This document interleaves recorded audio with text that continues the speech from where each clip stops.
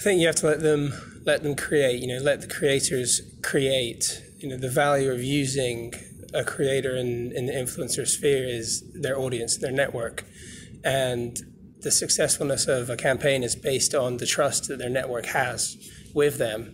And if you're sending out messages that get too far away from the core of their messaging, be it boring, plain, non-risky in some cases messages, I think that detracts from the value and effectiveness of what those posts and campaigns are going to be, which ultimately reflects negatively on the ROI that a brand will get from working with creators.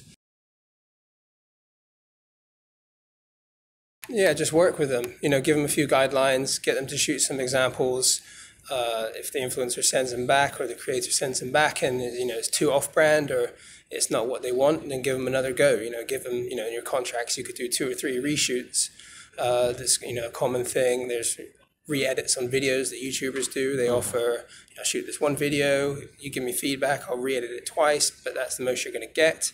I think that it helps to keep the message on brand and on point for the creator, and again, it maximizes the effectiveness of a campaign.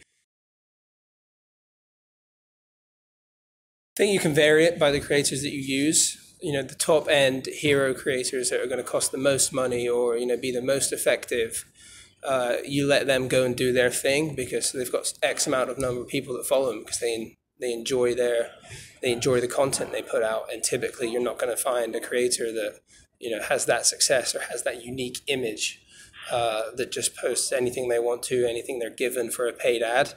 And you can underline the campaign by pumping out your strict content that you want that says A requirement, B requirement, C requirement, and D requirement to the lower levels that are just going to bring in numbers and back up the campaign.